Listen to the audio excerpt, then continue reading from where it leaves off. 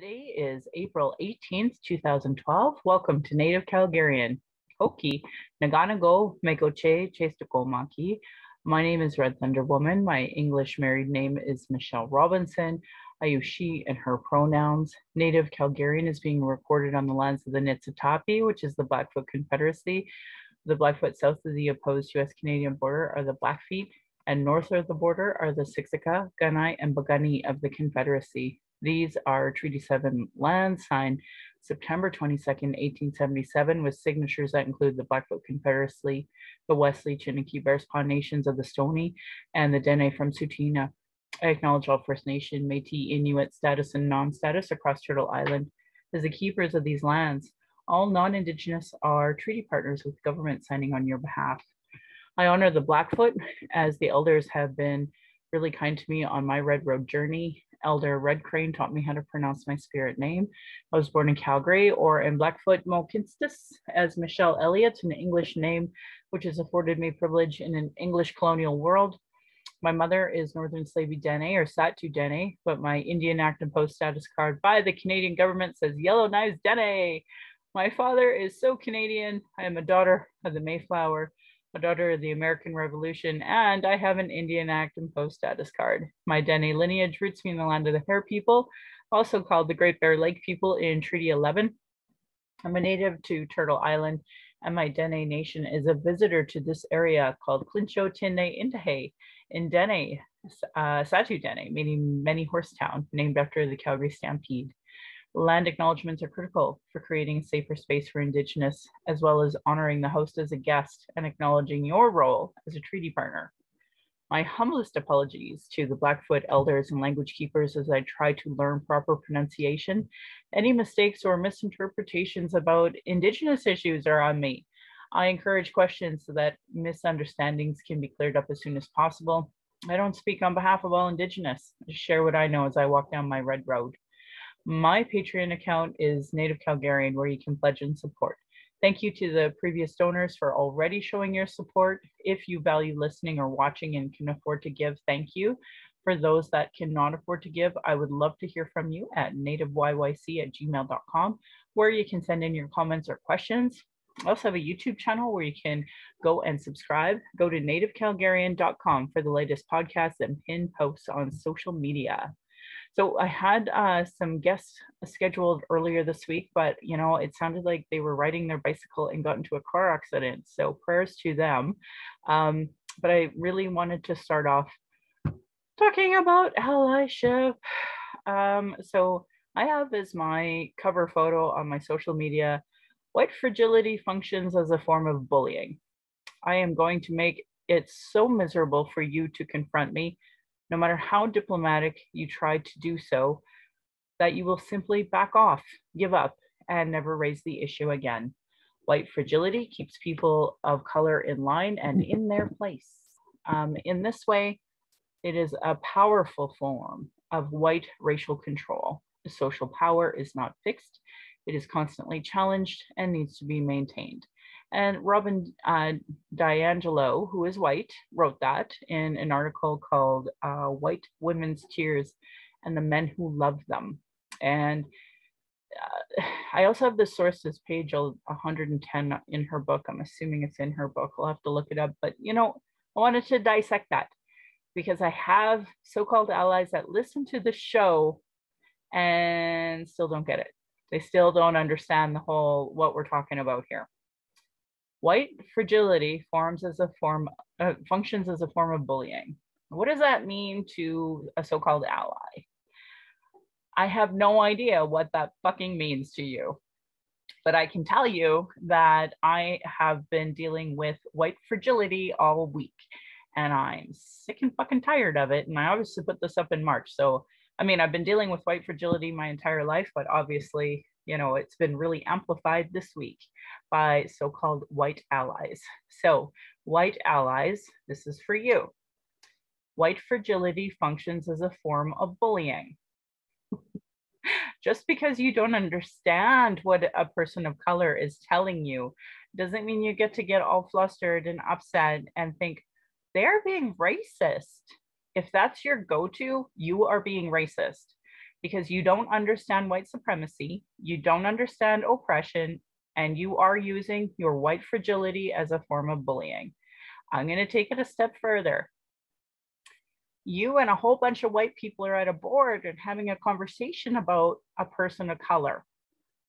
You are purposely going to use the structure of your organization to go after said person of color because you really didn't like what she had to say. You're being a bully, you're upholding white supremacy, and you're using your white fragility as a function of bullying. This is just the one sentence. It's not the rest of it. And and I'm going to say the rest of it a little bit more. So it talks about keeping a person of color in line and in their place. You are basically saying, I am not allowed to have a voice.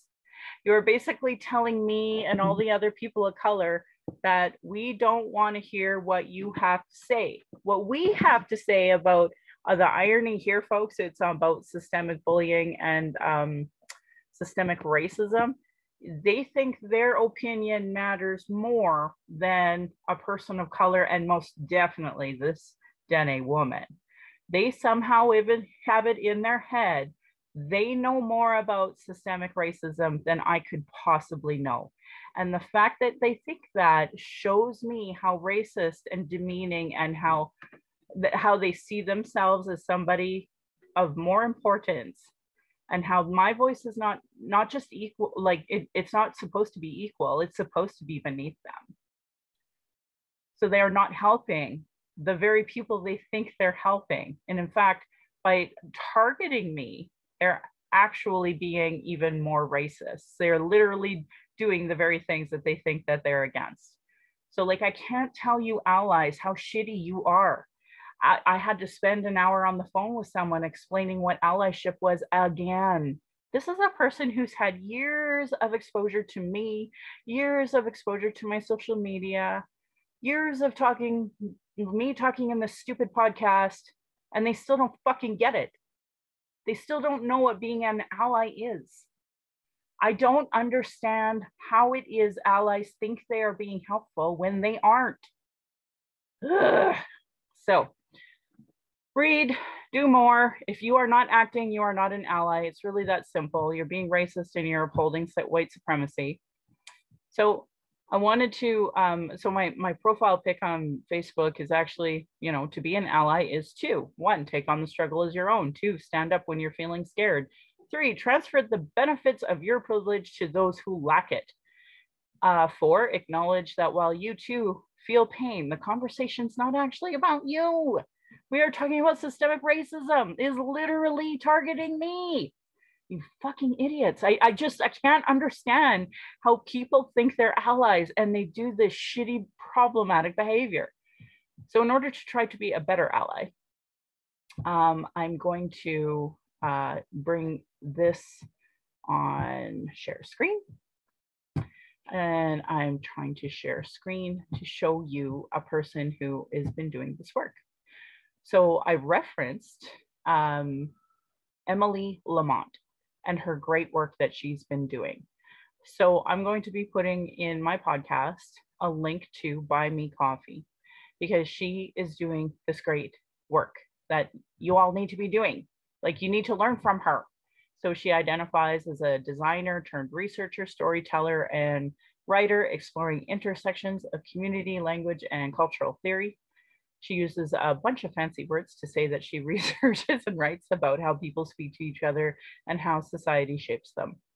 So she has some past and current resources for folks, a guide to allyship, which is what I just told you, people that craft good for POC, to name a few, with more on the way. And why does she do this? For the same reason I do this. Her hope is that people will use these resources to better themselves and to be more connected to one each other in kinder ways. I literally need to create a new generation of people to treat my daughter well. I don't understand why allies don't see their role in this. Support her work. One-time donations are appreciated, just as many of you do for me, and I appreciate that. But oh, look at that. You can actually do more. I should do that. That's a nice reward system for white allyship, because I think they need the cookie, and this is the cookie that they need. So I'm going to give that link. And she does have a licensing point. So if you're a white person, you're like, oh, fuck, I'm so using that for the next time I do my presentation, might want to check out her license and her terms of corporate and commercial use. I mean, I don't make any money at this and I'm Native. And so like, this is a way different. I don't monetize any work I do. So I'm just showing it to you so that if you are one of those people that are like, I am going to record Michelle and take every bit of information and then use that information to do my own diversity training, then, you know, one, you should be paying me, but, you know, she has put this out here and I'm hoping you would put it out there too. So she actually has some information about that. And then she actually has her whole guide to allyship. And, you know, if you find it useful, to actually pay her. So I ask you, give her a buck, please give her a buck, because she has so much. Stand up when you're feeling scared. Own your mistakes and decenter yourself. Like, fuck, man, I wish there was a lineup of people out there who have been harmful to me in the course of my life to actually say that they're fucking sorry for the centers they've made, or the mistakes they've made and decentered it about them. Like, it literally is about racism. It's not even about me. Like, if you are literally fighting the name change of Langevin School, you are making it about you. This isn't about me. This is about Indian residential school survivors. I wish people understood it. Understand that your education is made up to you and no one else. You know, I wish people read more. There's so many resources out there. I'm literally showing you this in the hopes that you will see that there are tons of resources. I mean, the Calgary Public Library has all these books. Like, what are you reading? How can you not get it? The Settler Book Club exists. My book club exists. So how can you not figure out what this is all about? How to be a good ally? Like, I guess, do you have to read this every Sunday? Can you make this your Sunday work? Maybe that way we can see some changes in, like, you know, policy reforms and having Indigenous people and people of color at the table, you know, trans people with accessibility issues. I don't see them at the table. What are you guys doing? So I had to go a bit on a rant today about shitty allyship because unfortunately I've been experiencing it so much this week because, God forbid, I spoke out and told people they're not doing a great job at being an ally. Not sorry. So I also wanted to talk a bit about the Jason Kenney curriculum that has been out there because I haven't really got a chance to talk about that. I have some really great tweets that I wanted to read out to you because they're so good. So I'm going to share the screen again and so that you can see this fabulous bunch of stuff. So I'm Indigenous. My friend Dr. Pam Roach here, she's on Twitter. So you all can see this on Twitter anytime you want to. I'm going to put a link in there so that you can please like it and amplify it. And so today is what, the 18th. So this is already 2 weeks old. Monday holiday, took a deep dive. Oh, and you should know she's like an educator. She works at the University of Calgary. It's right on her bio. You just have to look. So she took a deep dive into 52 pages of the draft of the K-6 social studies curriculum, 137 PDF sticky notes later. Have some thoughts. The curriculum is deeply ideological. So, like, you know, folks, it's so funny. The very people that complain about the so-called cancel culture are the very ones, you know, perpetuating it. I mean, I'm only 44. I remember when everybody wanted to ban Marilyn Manson or Madonna. Now we have this, I think it's Little Nas X. I'm sorry. I know all the young kids are like, oh my God, this woman. Sorry. Anyway, like, so deeply ideological, religion aside, let's save that for another thread. It's staunchly capitalist. Well, at least we're teaching our students to be good little neoliberals. Brief mention of collectivism and various Indigenous societies, mentions societies developing, not extracting natural resources. I hate the terminology they use towards Indigenous people. The curriculum is deeply racist in many ways. One of the most noticeable, the continual reference of Indigenous people in the past tense, had different languages, had traditions and protocol for gifting, lived in these areas. Hey, still here, still thriving. And, you know, TikTok, I've seen a couple of TikToks that were basically saying, okay, now that all you white people know that we are still here and that we still live here, here's some things to get you caught up from your, 200-year ago ideology, which is clearly what Mr. Kenny and his stooges are perpetuating here. This curriculum is weirdly focused on on American history, American residential schools, Little Bighorn. It also states Indian residential schools ended in the 70s, not 1996. I graduated in 94, folks. So they were still in existence 2 years after I had graduated high school, to give you that perspective. While we're at it, Métis not only mentioned occasionally, Indigenous people often specified or specifically referenced only as First Nation and Inuit when information would also apply to Métis. Yeah, and that's the whole thing. Like, the erasure of us in past tense isn't even bad enough. It's the concept that we won't even give a proper history and dialogue of all of this. TRC in residential schools only mentioned starting in grade 5. This should be taught starting in kindergarten, as per call to action 63. See, guys, it's not just me. Other people fucking point this out too. So, you know, I don't know. We need so much systemic structural change when it comes to all of this. And I still feel like we're not even kind of close to having that conversation yet, because people are still uncomfortable with it. So yeah, that's where we're still at. Nice try at erasure here, but Indigenous people are very much alive. Hi again. We are the descendants of survivors. Notice no quotation marks needed. We are resistors, rebels, and we will not be quieted.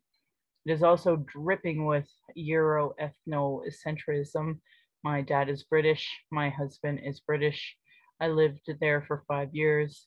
This has more British nationalism than the local pub. But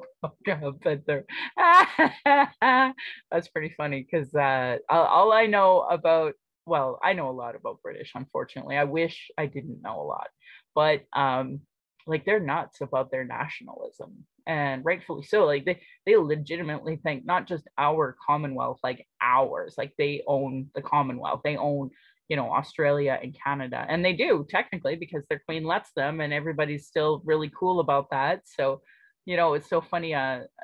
So Prince William died, and I got to see, and this is part of the reason too why I'm like, you are all super shitty allies, because you're all like, oh my God, I'm so sad for the queen. Yes, I'm so fucking sad for her too. She's fucking old. None of us get that old unless we live like the life of privilege, you motherfuckers. So every time you're like, oh my God, what a life. Oh, she's such a great queen. What the fuck did she ever do for you? And I mean that. Like, everyone's talking about, oh my God, Prince William did such a life of service. I grew up in Sea Cadets. I know what a Duke of Edinburgh award is. That doesn't mean they fucking gave anything to us. What the fuck did they ever give to us? You know, the Duke of Edinburgh award that I seen, you had to work pretty goddamn hard for it, number one. And number two, it's not like they paid for any of that. You know, you had to get yourself up to Edmonton to actually get the stupid award. You know, like it so many barriers. But to people who don't know what privilege and barriers actually are, they're like, oh my God, the poor queen sitting alone. Jesus fucking Christ. My mother-in-law has been sitting alone since my father-in-law died, 12 years ago. Nobody feels sorry for fucking her. Or what about, you know, all of the people who died during COVID and had to like not do a proper burial? There's lots of people like that. So I wish allies understood, when you share your loyalty to the queen, how fucking disgusting and gross it is. And it perpetuates this idea it's okay to own natives and kill them and commit genocide in order to own this land. So like, please just shove your fucking monarchy attitude up your fucking ass and leave it off my Facebook page. Please don't friend me. Why are you friending me? Like, if you love the monarchy, why the fuck are you friending me? These are people who have literally perpetuated genocide against our people. And you guys are like, oh my God, they've done so much for us. Bullshit, they've done shit for you. Anyway, I mean, like, who, I would say maybe an AIDS victim that had seen Princess Di like hug somebody who had AIDS. Like, she did more for anybody than I had ever seen. She actually tried to fight landmines going in. You know, like, I just can't wrap my head around this. Oh my God, he gave so much service. Nobody knows what public service is. You know, somebody paid me fucking millions of dollars a year. I promise you I could give you some good public service too, especially if I was born into it. Jesus Christ, people. Anyway, back to this. This is part of the rant, though, against Jason Kenney. I mean, Jesus Christ, why are you worshiping these motherfuckers? Anyway, also comes, it also seems like the UCP like to talk about Robin Hood. Oh, the irony, when Robin Hood would have been fighting with us. It's like all of these Bible thumpers who don't recognize that Jesus was like walking with the sex workers. Anyway, same thing. It is ironic. Feeding serfs. We'll be sending back our feedback. Good for her. And tagging, obviously, the official opposition, rightfully so. And then 2 days later, obviously after processing it, posted, after hours spent on the curriculum, we finally submitted our feedback.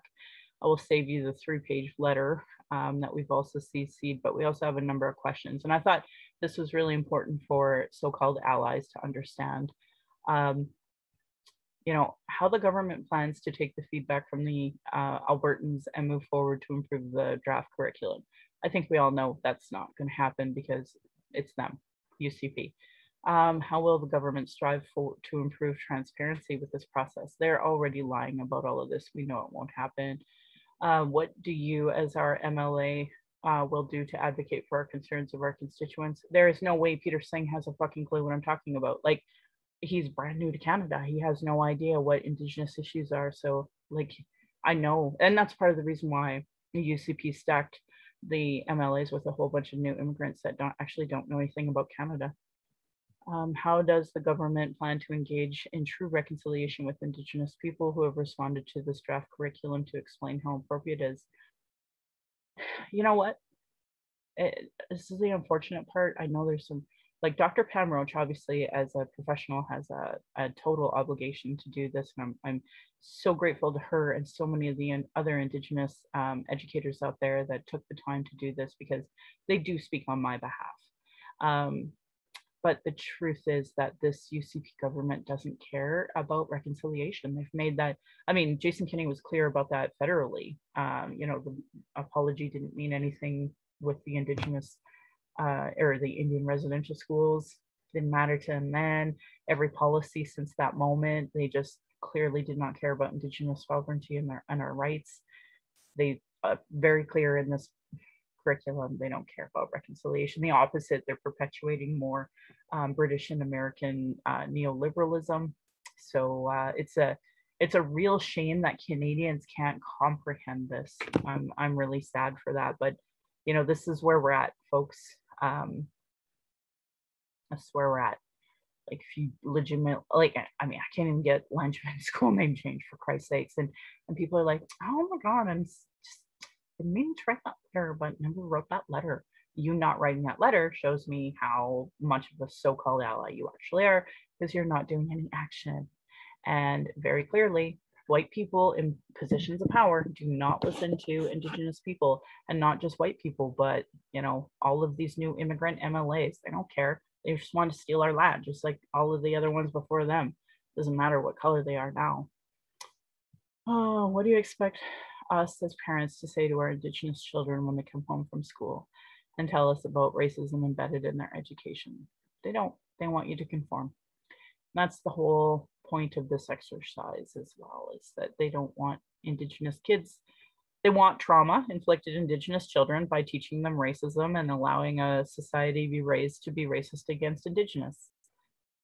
That's my take. So, you know, I would love for Canadians to write me and say, oh, no, that's not how we feel. But guess what? My inbox is empty. So I know that's how you feel. I mean, if you can't write a letter to the UCP, I know you sure as hell ain't writing a letter to me. So, you know, I guess for me, it's just that bigger point that, you know, if you care about the curriculum, you know, write your letters. Tag me. You're not tagging me. I know you're not writing letters, because it doesn't matter to you, because technically you benefit by this imposed racism on all of our children and continued this racism in our society. I mean, you know, you still think you're an ally and you're not calling out people at a board meeting who are purposely targeting an Indigenous woman when they claim they care about systemic racism. And we know they don't, so it's all a fucking joke. Anyway. So wanted to talk to you a little bit about the vaccine. So the vaccine came out and like one person in Alberta had a reaction. So now all vaccines are unsafe. Did you know? Yeah, I didn't know either. So I wanted to talk a bit about that. COVID-19 is a very serious disease. This is something that once you get it, like, yeah, sure, 90% will probably be fine. But the 10% that aren't, that end up on the ventilators or admitted into a hospital, that's the problem. Is we're in the middle of a third wave. Our hospitals are overstretched. We actually don't have the resources to pay overtime because Jason Kenney doesn't want to pay overtime for our nurses and doctors and medical folks. So I really can't encourage people enough to get the stupid vaccine. I got the vaccine because I could. You know, I'm card-carrying Native, so I was allowed to get it. There was an age cutoff, but at the end of the day, when there's lots of canceled appointments, there's still room for people. So I went and got my shot. And I'm not feeling bad about it. And I don't think anyone should too. And I don't think I should have to justify my health issues to anyone, as should nobody else. We need to get as many people in with these shots as possible. I talked to my doctor about the ethics of me getting a vaccine over others. And there's lots of unused vaccines happening in Alberta for a lot of reasons. One of them, we don't have the staff because the UCP are completely inept in getting any of this done. But the bigger picture there is that we have a lot of vaccine hesitancy. I had a wonderful family member I love very much said to me she was concerned about getting the vaccine. And I'm like, and you know, we have to convince people that the risks of getting of COVID-19 actually are outweighing the risks of getting a vaccine. And especially if you're telling, you know, kids to get the vaccine and or mothers to get their kids vaccinated for every other childhood preventable disease, so-called, I'll say that. You know, I'm a big believer in informed consent. I'm a big believer that a lot of these vaccines actually don't have informed consent, but we are in the middle of a global pandemic, and we do have a group of people that are dying, and I think that this vaccine, I mean, every vaccine is made off of decades of research. Whether or not it's good or not, and to your standards, doesn't mean it's not, you know, something new. It's not like the smallpox vaccine where we never did it before. This is decades of research. And being able to find the design was a big deal. To be able to design the vaccine to help protect people was a big deal. It was in development. This is actually an amazing moment in time to talk about the importance of science and medicine and previous research, why investment into science and medicine is so important for this moment right now that we're experiencing. I understand not wanting to get the vaccine, but you know, I'm here in Alberta, and I'm at the point where it's very clear to me the populace is so uneducated about science, medicine, democracy, freedoms, rights. It's a sad time. It's a sad moment. It's really easy to see how Hitler and the Nazis could just kill so many people and have everybody be okay, because that's what has happened here in Canada with Indigenous people. And people are more concerned about getting their double from Timmy's than they are about, you know, writing a letter to the UCP to tell them how problematic this curriculum is. That's where we're at, folks. So I'm really sad to see so many people have vaccine hesitancy on this. COVID-19 is disproportionately representing people of color and Indigenous. We are dying because we've had systemic healthcare failures. You know, when we had our guest Corey Ashley come on to talk about the death of Lillian, we actually didn't talk about it being about COVID-19. but we talked about how poorly Alberta Health Services treats Indigenous women. So I got that shot knowing that if I didn't get that shot, if I have to go to the hospital, those doctors and nurses will treat me like a bag of shit because they get away with it because people want a double from Timmy's more than they care about our rights and freedoms as Indigenous people. You know, they would rather fight wearing a fucking mask. And that energy that they put towards, you know, this mask, you don't see them put it towards me. You don't see them put it towards the Indian Act. You don't see it put it towards Lily and Ashley's death. Should have people just like the Black Lives Matter movement has, you know, erupted and you know, really ignited people to be like, this is wrong. We don't see that for Indigenous people in Canada. We can see two Métis men get shot and killed by other people, and everybody seems to be okay with that, and it's not okay. Racism is so normalized in Alberta. It's so gross. And people don't even see their roles as allies in stopping this, in, you know, amplifying. Okay, you fucking hate me, cool. There are natives clearly, you know, in the comment sections that you can amplify their voices. There are other Indigenous podcasts, other Indigenous leaders that you can and amplify their voice. And you're not. Why? The fact that you won't is the systemic bias that you're showing us.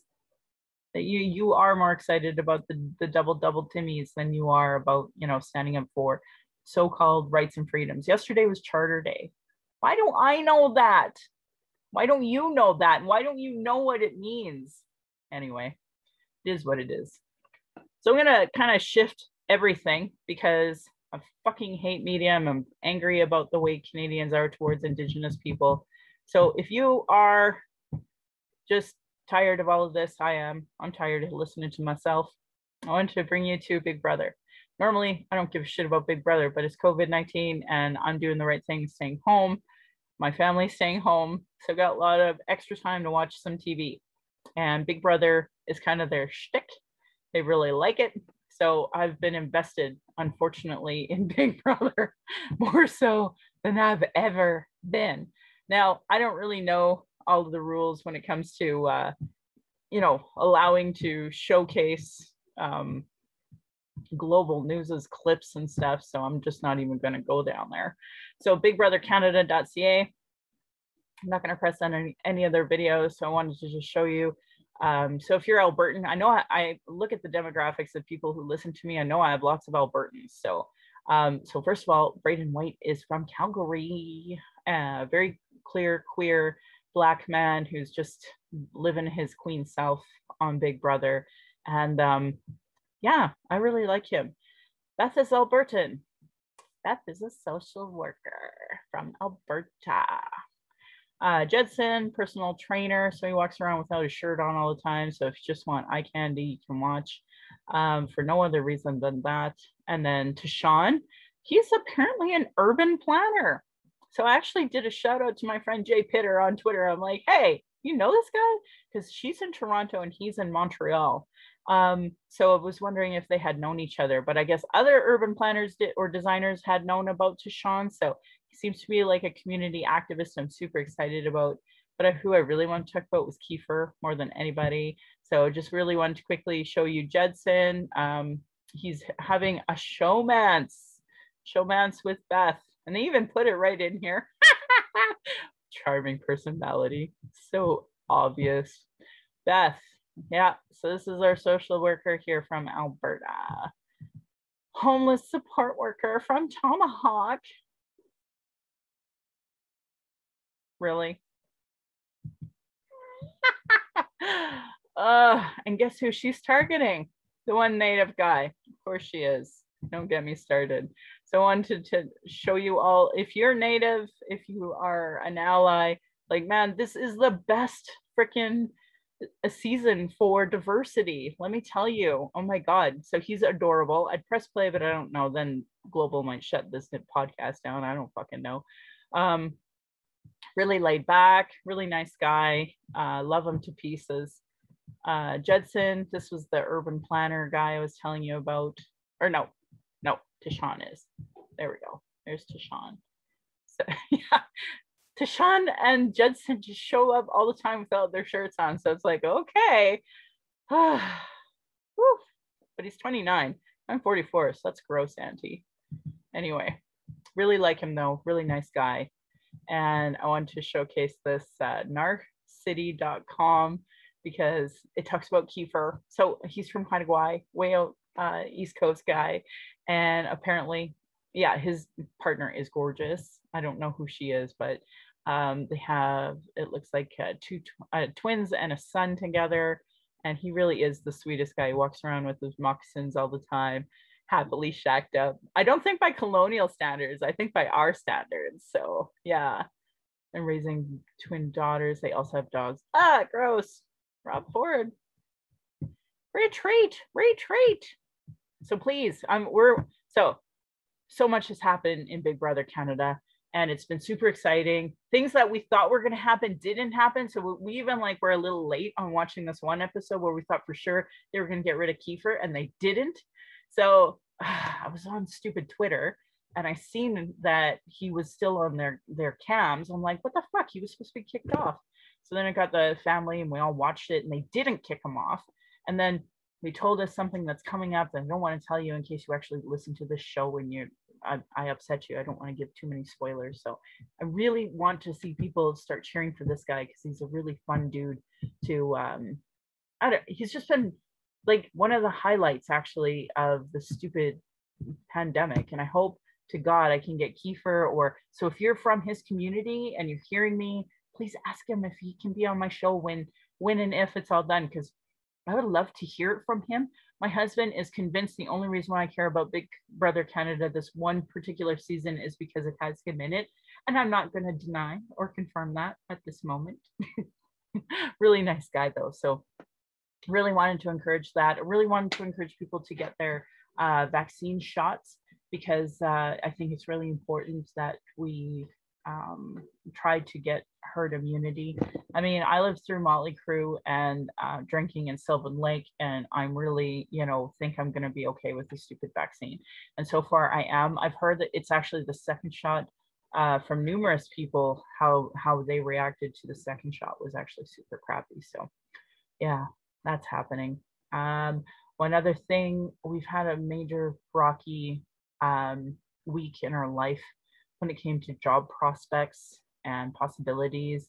So tomorrow we find out if they're serious, give them a real contract, and we might be moving. So heads up, I don't know. I mean, it's been a possibility for the last year.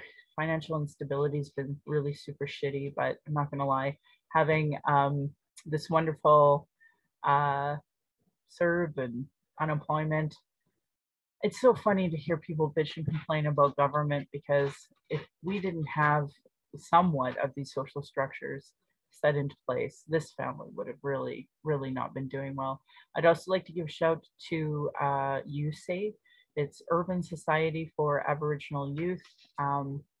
If you have money, please donate to them, because they've been actually really kind and supportive to my daughter, giving her not just activities, but some of the monies that the federal government has given for urban Indigenous youth. She's been one of the beneficiaries of that, and I just can't go on enough about the great work that USAID does, and gives her a peer support group of people to be with, because that matters the most to us, especially now that we have to homeschool, because there's a funny thing about the Alberta curriculum. It's so bad today in the current form that it's not safe for Indigenous kids to be at these schools. And of course, we're incredibly privileged and lucky to be able to pull our daughter and to do the homeschool thing. But most Indigenous kids are forced to be in these traumatic, racist environments that don't appreciate them and don't uphold them as the people that they should. And quite frankly, all of the non-Indigenous kids are learning all of this awful problematic behavior through the stupid educational curriculum that very clearly CBE is too bad for Indigenous kids. We're not changing nothing. So they think they are, but they're told me on their board meeting they were perfectly content with status quo.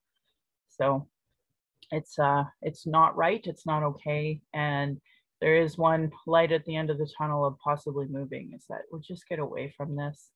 But at the same time, that means 1.3 million Calgarians are still A-okay with the status quo, still A-okay with being taught racist dogma, being taught, Indigenous people are somehow in the past. So, I can't stress enough how the media is complicit in this.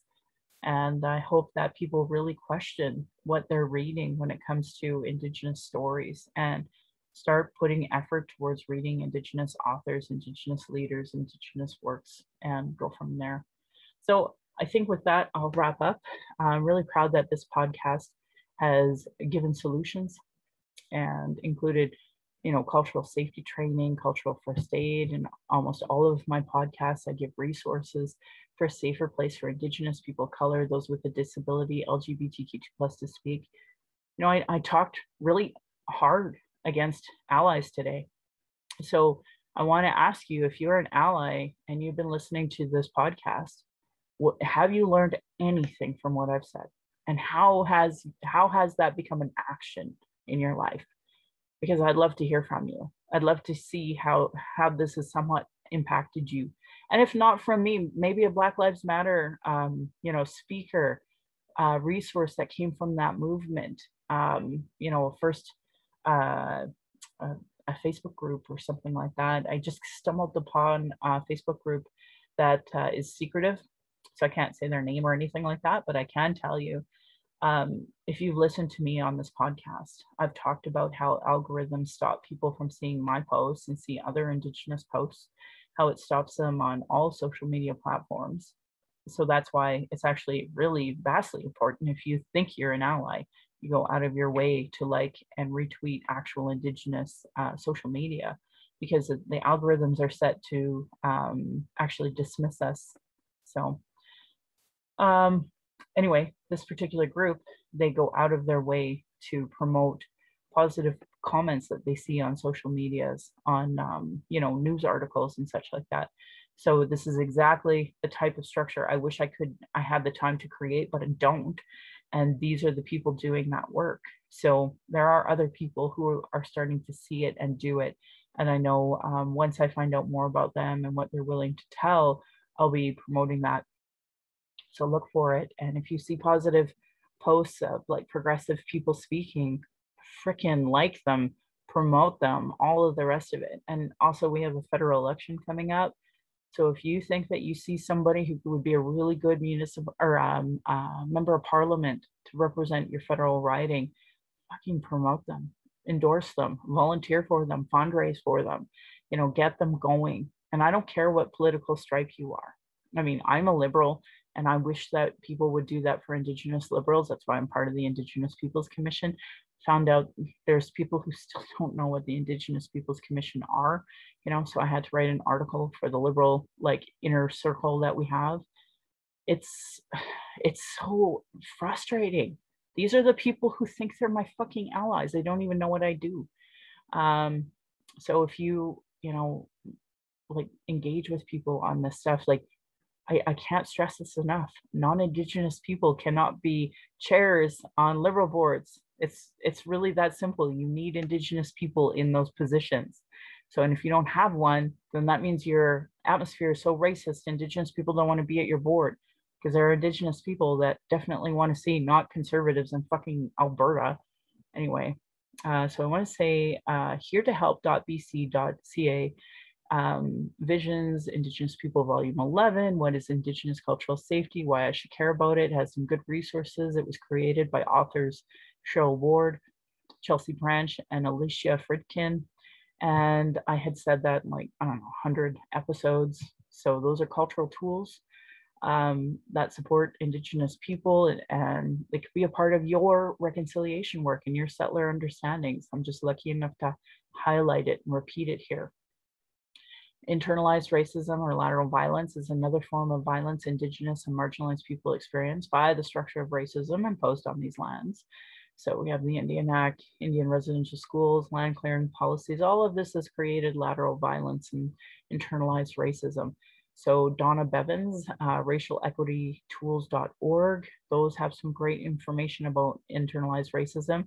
You can Google what is internalized racism. Come across some of these tools.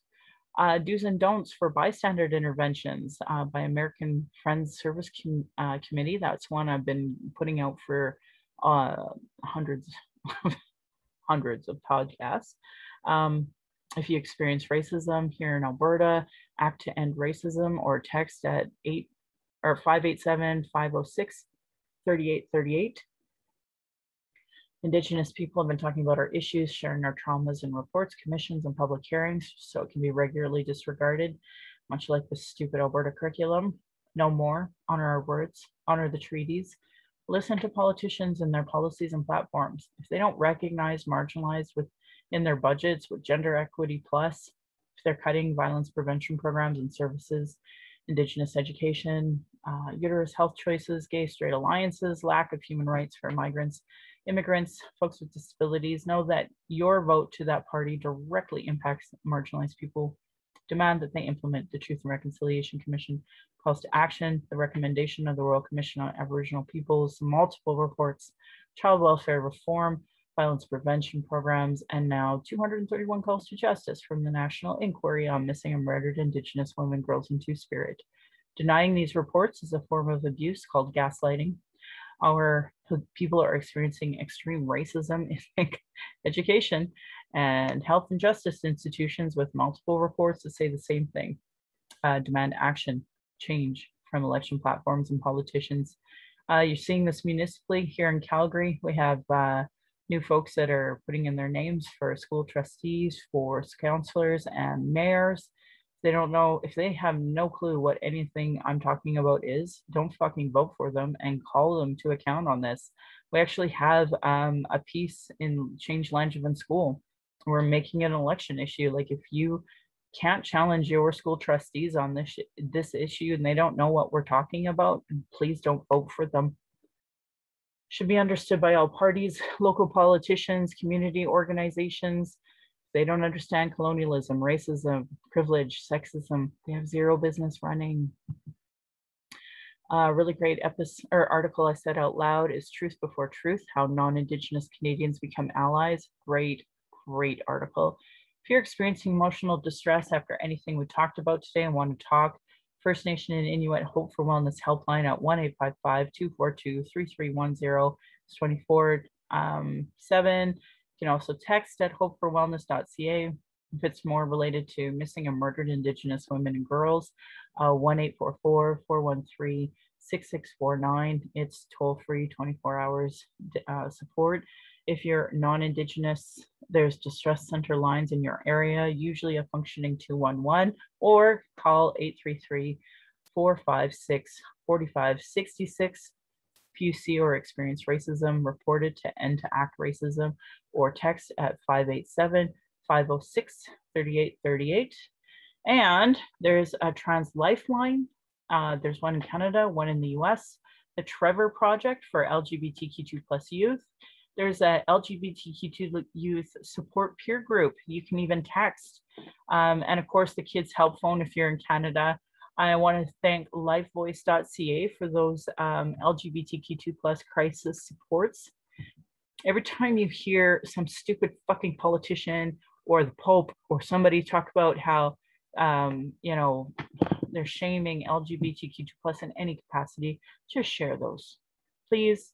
Because every time somebody who identifies under that spectrum hears it, they're suicidal.